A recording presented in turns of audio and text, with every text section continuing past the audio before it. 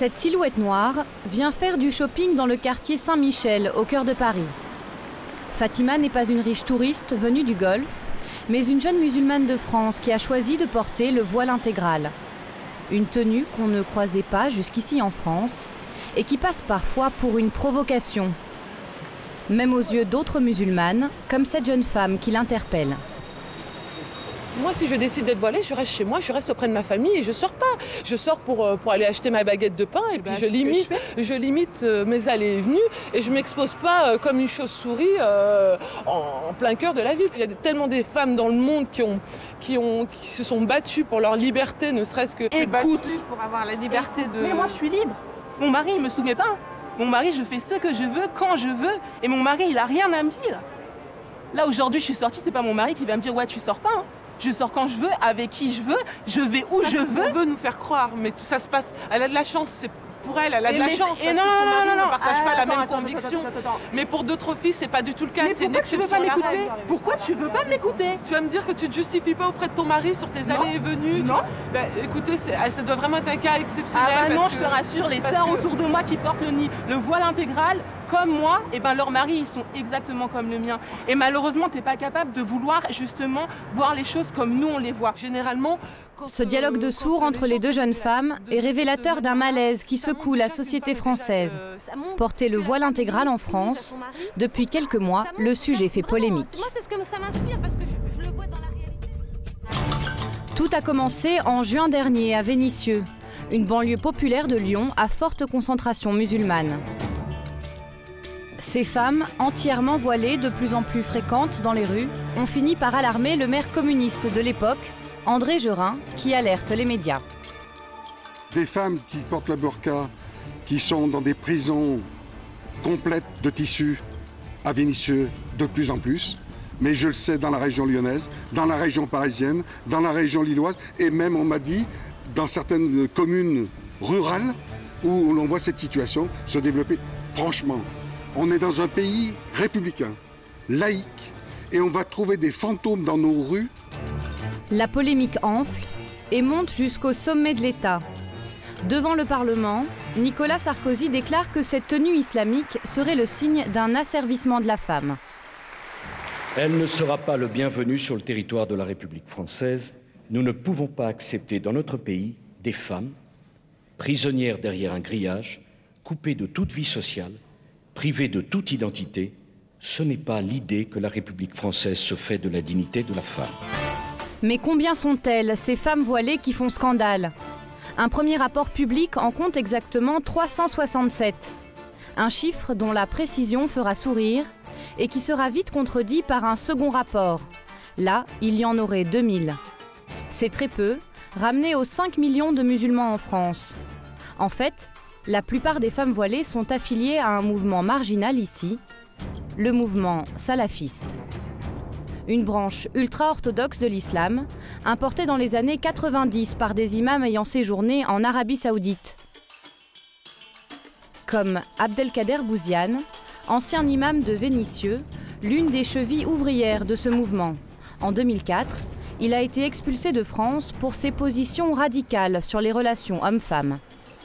La femme a ses droits, la femme a une valeur, mais dans des cas trop serrés qu'on peut frapper la femme. Exemple, la femme trompe son mari. Là, si c'était vrai, il peut la frapper. Ne pas viser le visage, ne pas viser les yeux, les oreilles, le nez, non. Frapper en bas, c'est-à-dire les fesses. Alors nous avons voulu savoir qui se cache sous ces voiles. Qui sont ces jeunes femmes séduites par un discours rigoriste? En tout cas, elles n'ont pas leur langue dans leur poche quand il s'agit de défendre leur tenue. Interdire quelqu'un de s'habiller comme il veut, interdire quelqu'un de rester chaste et de se préserver, c'est aussi barbare que ce que disent les gens qui disent que nous, on nous oblige et que notre voile fait du mal, alors qu'il fait du mal à personne. Plus étonnant encore, ces femmes voilées ne sont pas toutes des musulmanes d'origine. Près d'un tiers d'entre elles seraient des jeunes Françaises de culture catholique converties à l'islam, comme Fatima, notre promeneuse du quartier Saint-Michel. Elle s'appelle en fait Aurélie et son interlocutrice a du mal à la croire. Est-ce qu'on peut savoir tes origines? Moi, je suis française. Oui, mais t'es de quel pays? France. T'es pas née en France. Oui, non, je suis née en France. T'es Mes née en parents France. sont nés en France, mes arrière-parents sont nés en France. Mon nom est français, tout est français. Elle est où ma carte d'identité? Voilà. Je suis française d'origine française. Et je suis convertie dans ma famille, personne n'est musulman. Alors que vont chercher ces Françaises converties dans cette pratique d'un islam radical?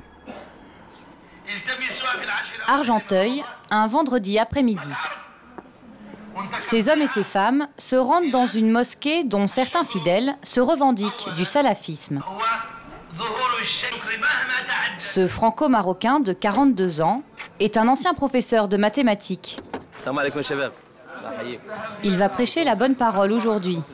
C'est l'imam Abou Omar, une star qui attire des centaines de fidèles chaque vendredi. Les retardataires s'assoient sur le trottoir devant la mosquée.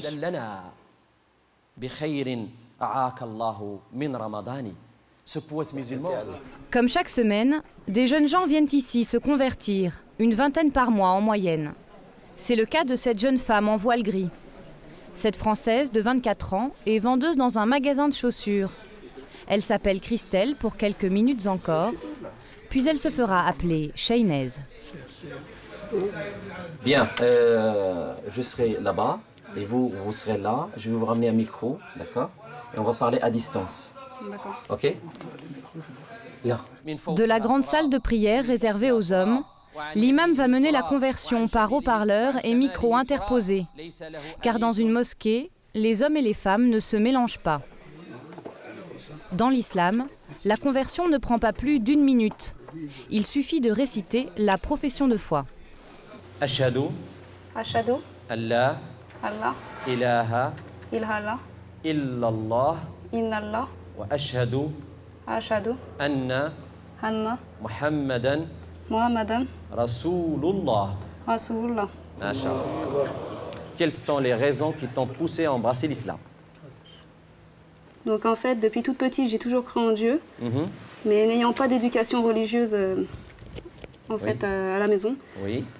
J'ai dû faire mes propres recherches et jusqu'à présent, toutes les questions que j'ai pu me poser sur Dieu, il n'y a que l'islam où j'ai eu mes réponses en fait. Alhamdulillah. Masha'Allah. Comme Christelle, la majorité des convertis a grandi dans des quartiers populaires. Il faut les laisser propres. Pas rentrer dans les toilettes, ni dans la douche. La religion musulmane y est dominante. C'est comme ça que dans sa quête d'idéal, elle a découvert le Coran. Alors j'ai reçu tout d'abord le Coran, c'est tout ce qu'on doit faire, pas faire. Tout est écrit dedans en fait. Vous l'avez déjà lu? Oui, 3 fois. Oui. Une fois que j'ai terminé, je le relis, ainsi de suite. Bienvenue parmi tes frères et tes sœurs. Il faut juste savoir une chose, c'est que le meilleur d'entre nous, ici dans cette mosquée, c'est pas l'imam, c'est personne. Il y a quelqu'un qui est caché, il n'y a que Dieu qui le connaît, d'accord? C'est lui le meilleur d'entre nous. Il se peut que c'est celui qui est mal habillé, il se peut que c'est celui qu'on voit qui est tout simple.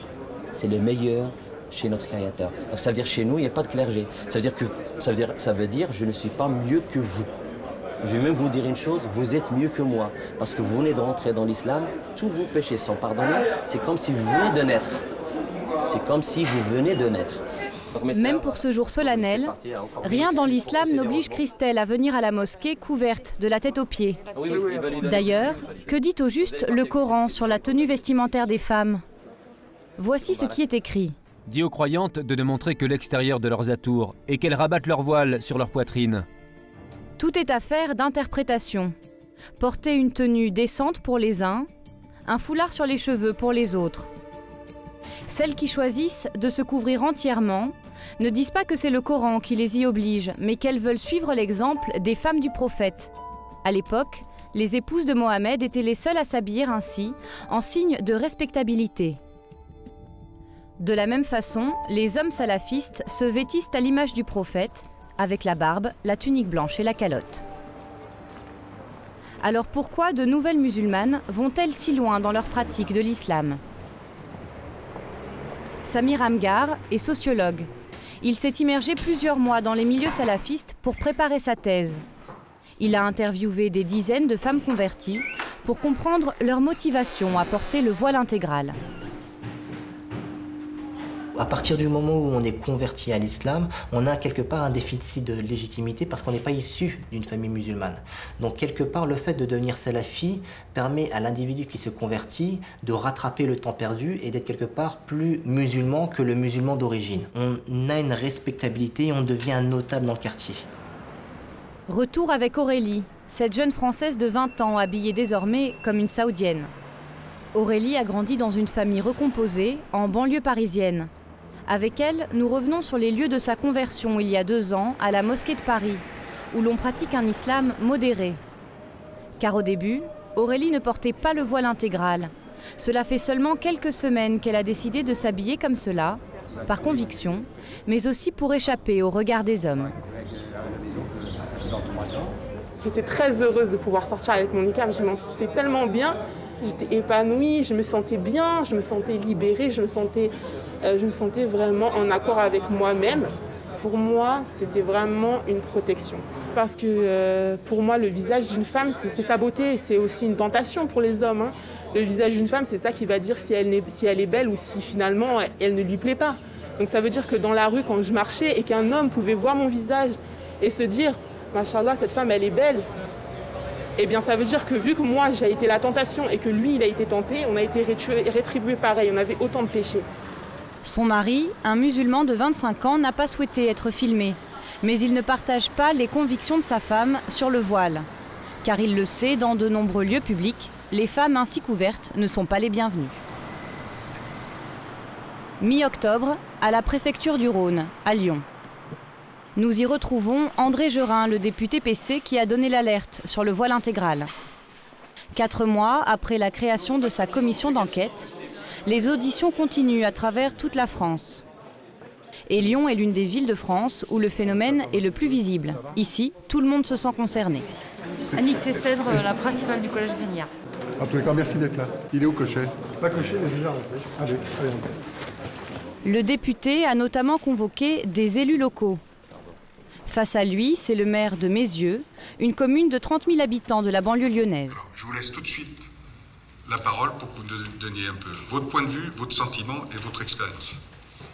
Il est vrai. Ces 10 dernières années, il n'a rencontré que 4 femmes intégralement voilées.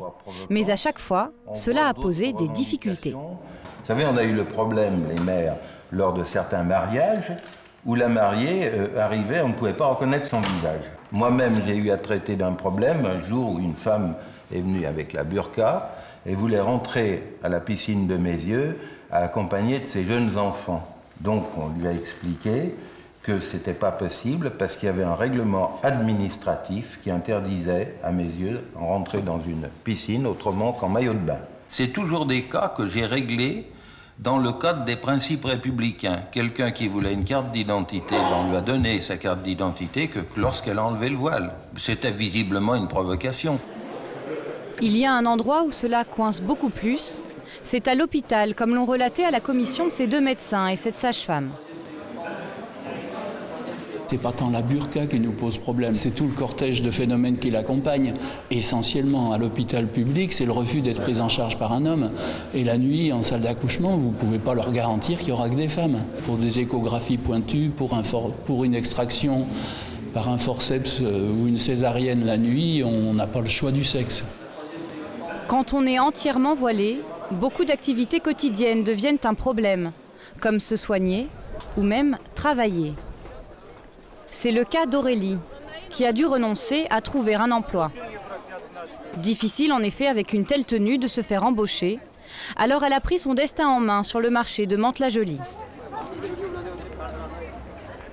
C'est là qu'elle vient se fournir en tissu pour en faire son gagne-pain. Elle fabrique des tuniques islamiques à domicile qu'elle vend ensuite sur Internet. Excusez-moi, 1 euro. Vous arrivez bien à sentir la texture même avec vos mains, ça vous dérange? En fait, maintenant, j'ai l'habitude de toucher. Et donc, je vois à peu près quand même le tissu, quelle matière c'est, si c'est assez élastique ou pas, si c'est assez léger ou plutôt épais. Et donc, en fait, maintenant, ça va, même avec les gants, je m'en sors pour toucher le tissu. À l'origine, Aurélie ne se destinait pas à devenir couturière. La jeune fille a fait 2 ans de droit, mais entre la robe d'avocat et le voile islamique, sa décision fut vite prise. Il y a des femmes, elles vont décider de faire une carrière et elles vont pouvoir assumer une famille. Et ça, c'est bien, c'est leur choix. Moi, je suis épanouie chez moi. Je suis épanouie chez moi avec mon mari et peut-être avec mes enfants plus tard et pouvoir m'occuper d'eux, les voir grandir, les emmener à l'école, faire leurs devoirs avec eux, leur faire à manger. Pour moi, c'est ça le but de ma vie. Avec ce travail, Aurélie arrive à gagner entre 400 et 800 € par mois. Ça va coûter cher. Porter le voile intégral, ce n'est pas seulement endosser une tenue hors du commun. C'est aussi accepter un mode de vie extrêmement contraignant. Dans le mouvement salafiste, tout est même parfaitement codifié dans des livres. Comme le montre cet ouvrage que nous nous sommes procurés dans une librairie spécialisée, il est rédigé par des auteurs saoudiens et destiné aux femmes. Tous les gestes du quotidien y sont dictés par des références religieuses. Sur la question du parfum par exemple. Ce n'est pas permis, car il pourrait enivrer les hommes. Sur le fait de porter un soutien-gorge. Une tromperie sur l'apparence illicite, uniquement autorisée pour soulager d'une douleur. Sur le fait d'écouter de la musique. Écouter les chansons accompagnées de musique est illicite.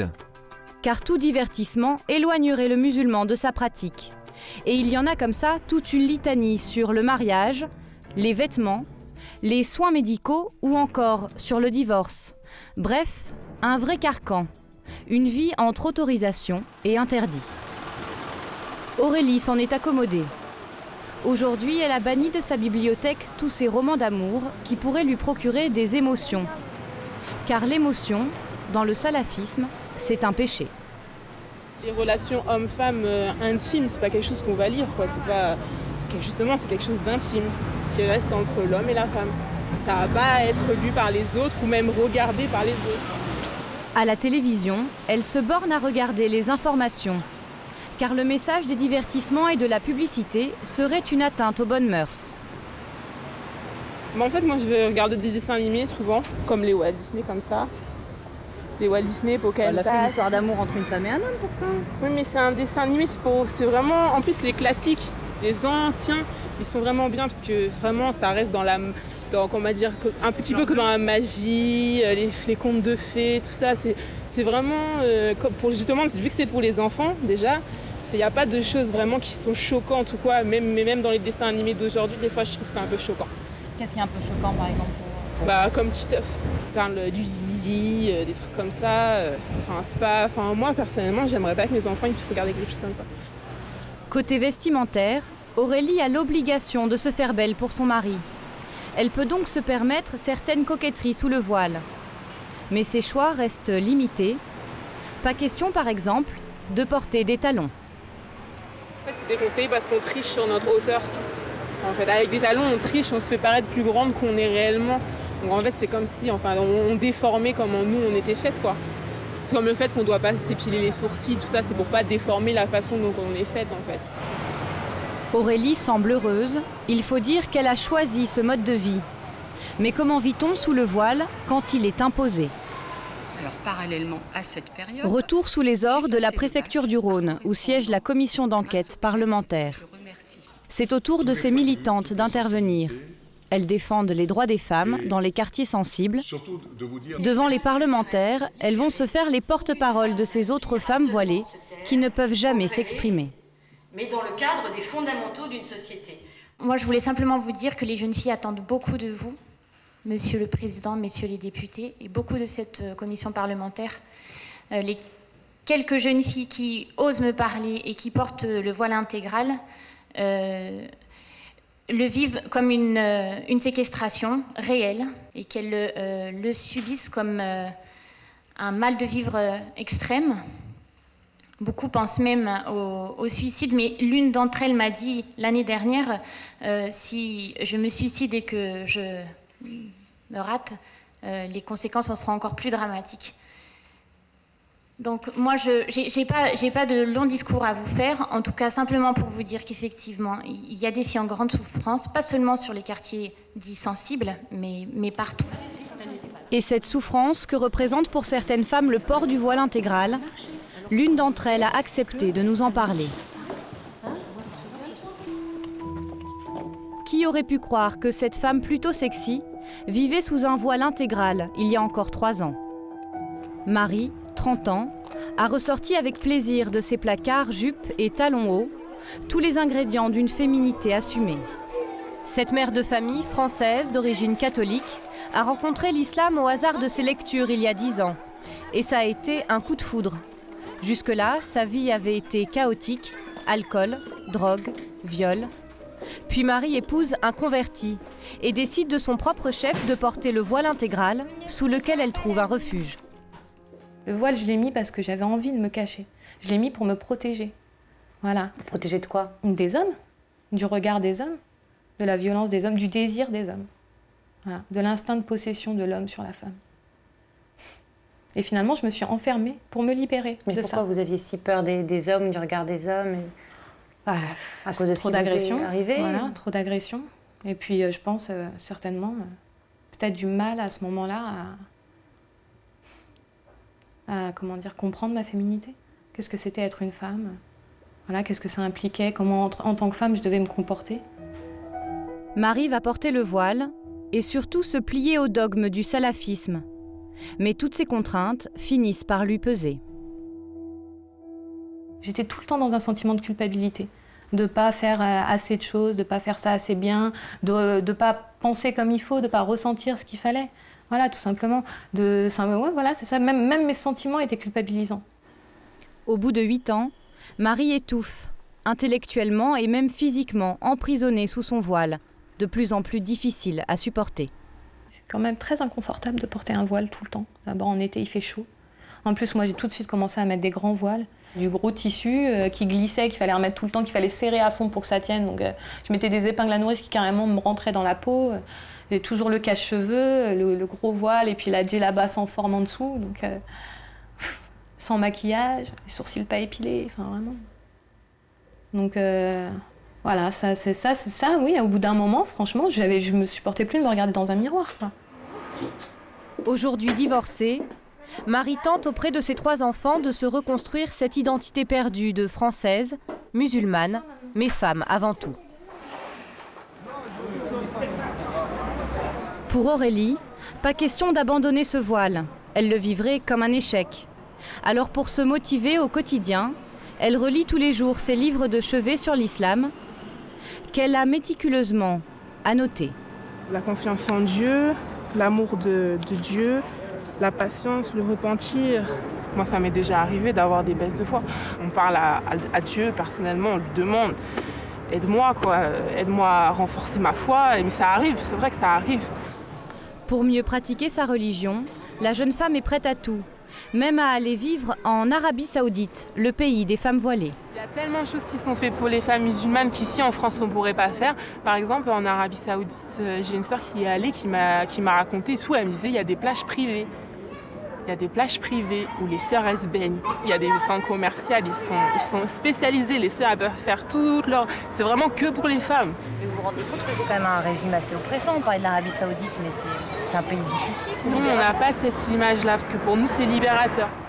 En attendant de réaliser son rêve saoudien, Aurélie vient de s'inscrire à des cours d'arabe. Et si un jour une loi de la République française lui interdit de porter son voile intégral, elle fera le choix de ne plus sortir de chez elle.